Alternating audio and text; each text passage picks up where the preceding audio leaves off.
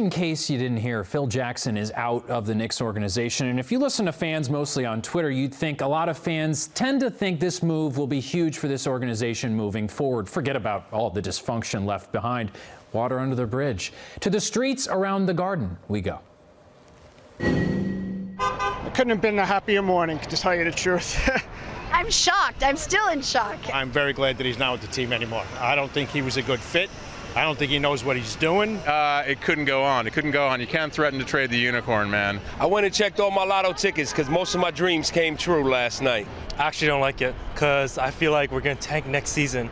But if Phil's gone, I don't think we're going to tank anymore. Get rid of the triangle, get people to come here.